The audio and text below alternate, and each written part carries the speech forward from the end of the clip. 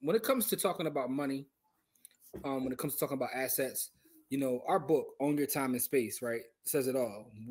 The conversation that led to that book was talking about the value of owning your time, but also owning the space around you. That space has kind of evolved, right? So probably time for part two, because now the space can include the metaverse, because that's still space, right? So own your time and space, but time is still the most important part of that, because when you look at any kind of asset, what we're talking about is time. When someone goes and accumulates money, whether that's working, trading, whatever it is they do, what they're buying and what they're getting is time. Money is time, right? So I want to share this website with you guys. It talks about how to store time, right? And let me just share it with you and let you guys tell me what you think about it. So this compares Bitcoin to the dollar and shows 1 day of work traded for money.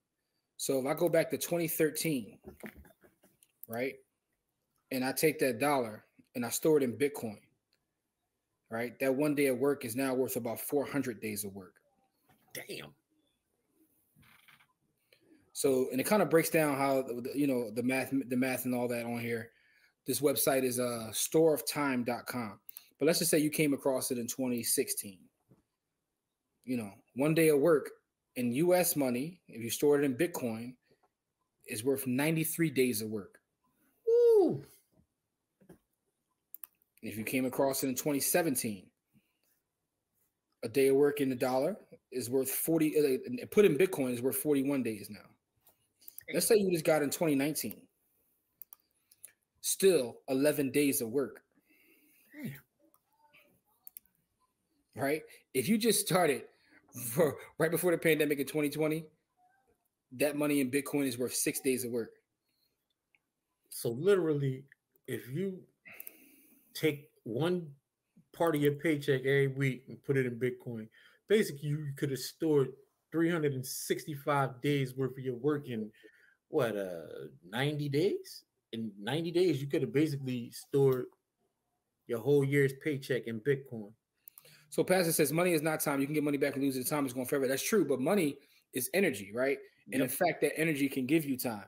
So because the fact of the matter is we need resources in order to live. By having that value, whatever you want to say that value is, whether you're storing it in the US dollar or Bitcoin, whatever you're storing it in, it gives you time freedom, which is kind of what we're saying. So time is more valuable, obviously, but money will give you that time. But the thing is this, though, in looking at that, here's what's interesting. When you look at the CPI, the Consumer Price Index, and they talk about the rate of inflation and things like that, they don't include things like housing. It's a lot of things not included in that.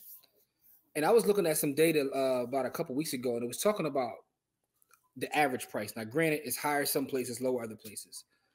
But the average price, right, the mean, is about like 25% when it comes to like properties.